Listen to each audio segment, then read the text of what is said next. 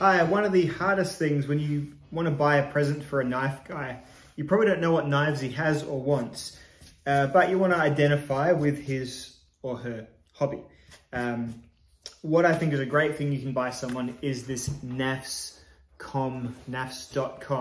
sort of portable knife tool roll. So Ben sent this to me with the Lander. Thank you, Ben. And I've ran with what he's had in it, and I've kind of repurposed it a bit depending on the journeys that I'm going on. This thing generally sits in my car in my EDC bag, which I've got a new nutsack bag I really need to do a review of as well. But yeah, it's really good for, sometimes people will want you to touch up a knife for them with pretty short notice, and you can be like, well, do you want to just run home and get it and I'll do it for you now? And this kit here is something that I'm more than able to do a complete knife touch up with. What I often do as well is I run it when I'm transporting one of my bigger sharpening systems. Lately it's been the TS Prof.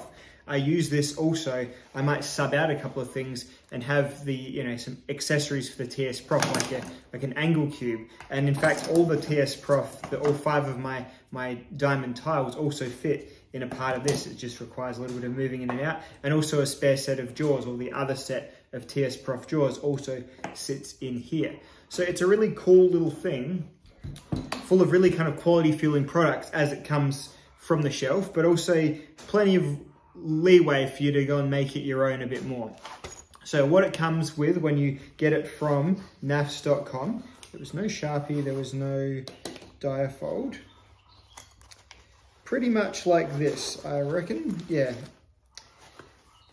So these things here, so you've got, righto, so it comes with, starting off, a thing of nano oil or knife pivot style lube. I don't know what the brand is, I think it's nano oil, not KPL. No, it's Century Glide, Tough Glide, rust inhibitor and lubricant. So it comes with a little bit of that if you've got a knife that you want to disassemble and put back together, and just add a couple of drops. I don't really use this stuff too much, to be honest. I don't know. I think there is a place for these kind of products, but I think the people that sell these products generally kind of make you feel like you need to be applying them a lot more than you actually need to. It's always been my philosophy. Most of my knives work fine and I haven't really tuned them, so to speak, at all. Anyway, nice stuff to have. Really cool is this iFixit driver. So you get the driver, and then you get 2 little replacement torques. So you get a T8, a T10, and this is right here a T6. So this will generally get your scale screws, and then these 2 will generally get your pivot screws. What I really appreciated about this was, though, that when I take off this, I traveled with my TS Prof, and I forgot my hex wrench. But if you, and this isn't the right, this isn't 100% correct, but you can take this out and you can turn it upside down and it holds it in place, and it's actually the same width as the hex head wrench to adjust the TS Prof, which was a lifesaver. And then you can see around here, it's quite worn off. What I did then was I used my Swiss Tool Spirit to really turn it and reef it down, because it's not enough leverage to get the turn that I needed to make just off of this cylindrical driver. But anyway, that's a story of me sort of forcing something into a roll it's not meant for, but really great little driver. Free pivots, obviously the end has a bearing in it or something like that, so you can use it for your little micro adjustments and whatnot. Really cool little thing, and I use that plenty.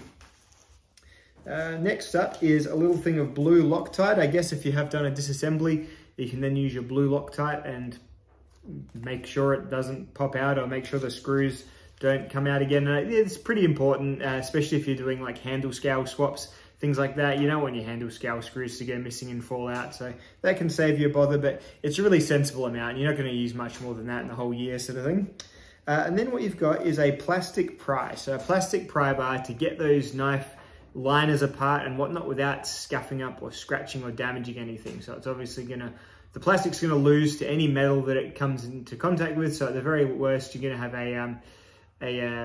as it says, this tool is designed to break before your device does. So there you go, and it's made by the iFixit company as well. So I guess probably designed to pop off iPhone screens or whatnot, but really does a great job at popping off knife scales as well.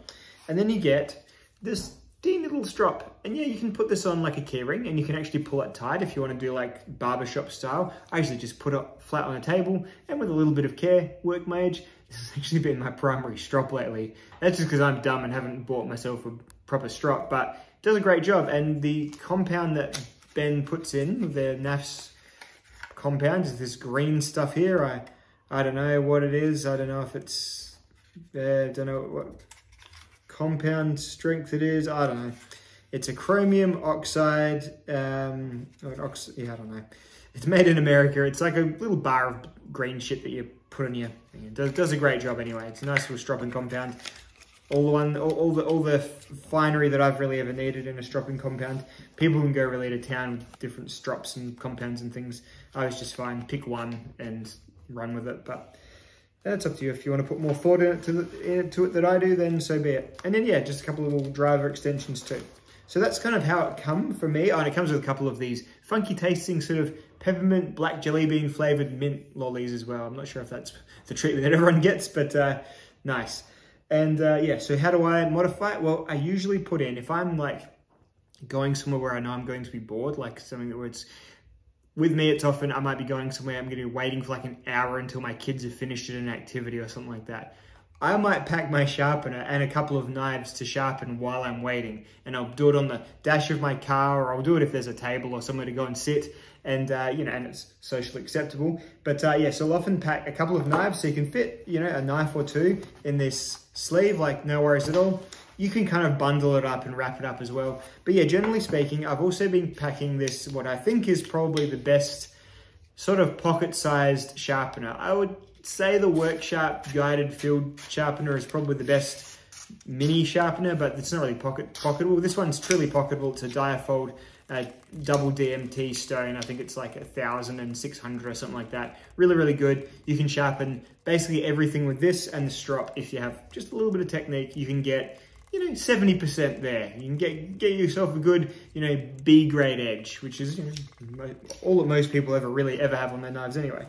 So I usually pack that, and sometimes I'll chuck my angle cube in this zipped section as well. Adds a bit of bulk, but so be it. Or yeah, if I am packing my TS Prof, I'll pack all the stones in these. These are just the Venev long thin diamond stones. Just stuff all my, you know, it's a bit of a Tetrising to do it, but you can get all my Venev TS Prof stones in there, put the strops back in there, can even get the angle cube in there.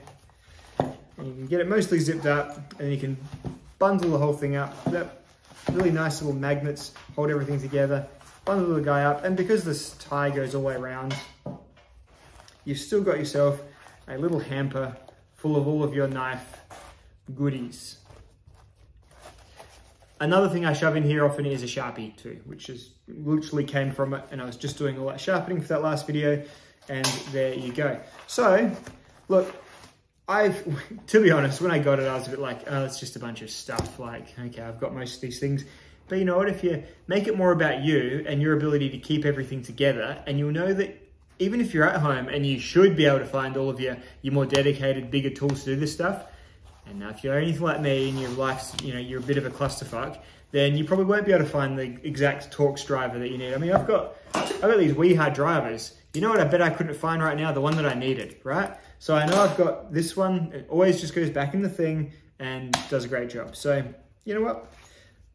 I really did think it was a bit gimmicky at the start, but then you see it and you're like, you know, this is something that you could absolutely, if you don't know what knife to get someone, if you've got like, if you're someone's wife right now watching my channel because your husband likes it and you know he likes knives, but you're not sure exactly what knife he wants, and you don't just want to give him money or give him permission to buy himself that knife that he wants, which is frankly what I think he'd prefer you do. But if you want to get him a thing, then this is a really nice premium feeling thing from a good little American company, a little American startup with a, you know, nice little American man, Ben, that we all like from our knife community.